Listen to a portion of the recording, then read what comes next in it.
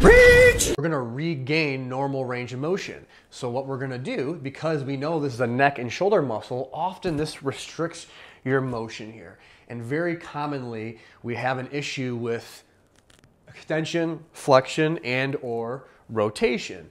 But typically, we can restore those ranges of motions just by doing one exercise. So what we're gonna do is the chin tuck, look back. So what is that?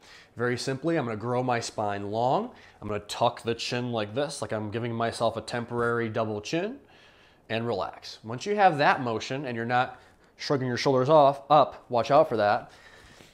Tuck the chin in, and then next we're gonna look up toward the ceiling as far as we can go. If that feels okay, it should feel tight.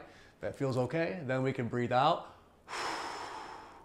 and give a little wiggle from side to side like we're saying, That helps us sink into that end range there. If you're having trouble with hiking your shoulders up, just take your fingertips and think about reaching down toward the ground as you tuck your chin in. That'll help free up you being able to do this exercise.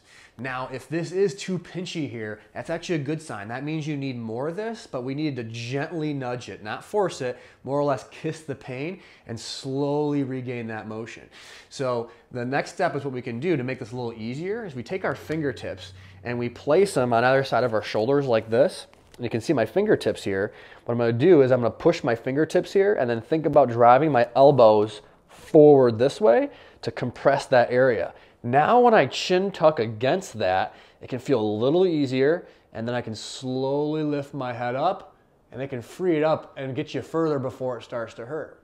Good. Now if that doesn't work, you can always explore going up a little higher with your fingertips in the neck or going a little bit lower. Sometimes it's just a matter of finding that right spot.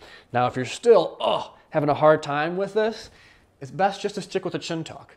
Do some of this here where you chin tuck, give a little push, chin tuck, give a little push, and over a period of a few days or so, we can retest this and see if we're getting further. Ultimately with the goal of getting back as far as you can go, because some people don't go all the way back, some people only go here, but it should be a pain-free range of motion. Really at the end, it should just feel kind of like a stretch. Now you want to perform this exercise 10 times every 3 to 4 hours. That's about 50 times a day. And you want to do this for at least 2 weeks until you have restored that range of motion.